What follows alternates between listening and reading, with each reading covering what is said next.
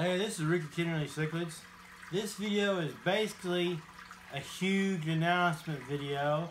It's going to have some information about the fish, but for you who've kept up with some of my videos or are going to in the future, or hey, you just clicked on this video and you want to know what an icebreaker is, I'm going to give you some of that information.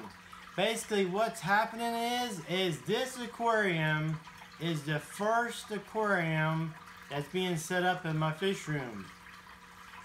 I'm having a one whole fish room with just aquariums.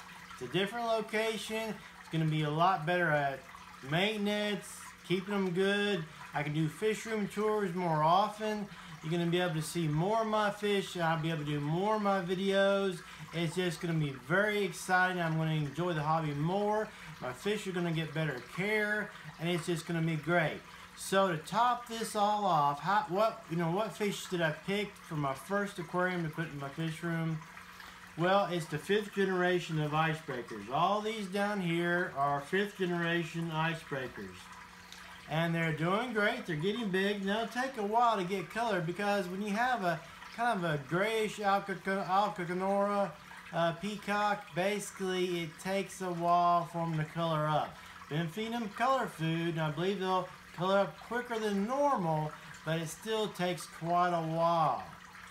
So basically, if you want to know what the full-size icebreaker peacock is, I'm going to have a link to it on the left-hand side of the screen at the end of the video.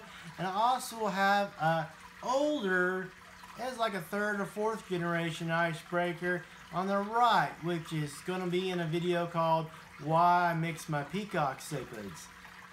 It's just a little short video showing a really cool fish that came and originated from the icebreaker peacock.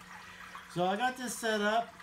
I got some new water in here, of course, because it's a new setup.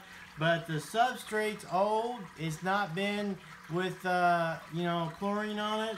I've got the old filter mat. So basically, I have a lot of good beneficial bacteria in here. So I was able just to set it up and run it, and get it going, because basically you got all your good bacteria in there. I still have some algae on the glass and everything. And it'll get cleaned up eventually, but basically I wanted to make sure that there's a healthy setup for them right from the start. I didn't have to do it gradually. I already have all this substrate in here, and the filter mat has got all that good beneficial bacteria. So I did it all in one day, and that's really exciting. So let's just take a smaller look at the fish in this aquarium. And remember to make sure you click on those icebreaker videos on the left and the right at the end of this video to see what the adults look like. Let's get a little bit closer view of these guys right here and let you see what they look like. As you can see, there's a lot of them in here. A lot of icebreakers. They're doing really well. I think they'll grow a lot faster in this aquarium. This is about double the size of the aquarium that they were from just a few days ago. So doubling the size of the aquarium will allow them to grow faster, and I'll get to enjoy them a lot better.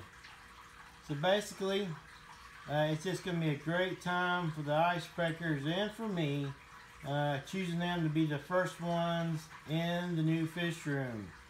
Now there's quite a bit of current in there. Now that I may change the setup in this aquarium, but I just want to make a video right from the start, right when the beginning really started, not like a week or two later, not a month later, actually when the new fish room started, which is beginning today, the Icebreaker Peacock 5th generation. So remember to click on those videos on the left and the right. And thanks again for watching Peacock Cichlids.